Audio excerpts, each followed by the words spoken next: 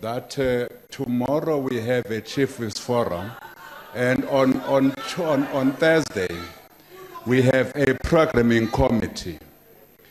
We all have got to give leadership to this house, all of us.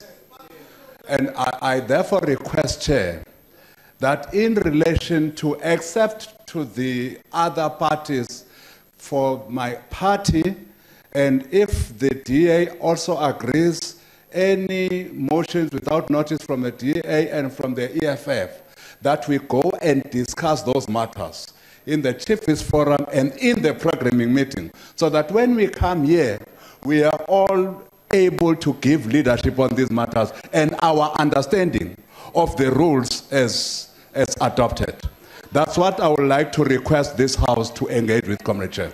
That's what I was going to propose, but you said a matter of importance. That's why I allowed you to speak. Honorable Chair. Honorable Malema, yes? I rose here and I warned the Chief Whip of the ANC. I did warn you, because the new rules were trying to deal with this problem. And the Chief Whip of the EFF even qualifies it and says the court has gone to an extent of saying your concern can be addressed in a manner in which we did here. Even when he further gives that clarity, you still don't move. You still don't move, even when the court has provided clarity on that aspect. And then later on, when it comes now to bite, you are told of chief whips and all types of meetings.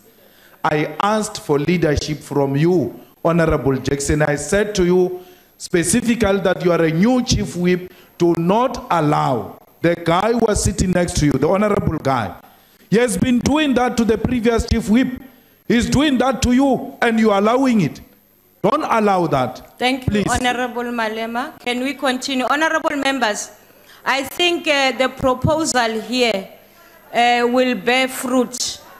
That in the Chief Whips Forum, these matters are discussed, so that when we come to the House, we have a smooth session.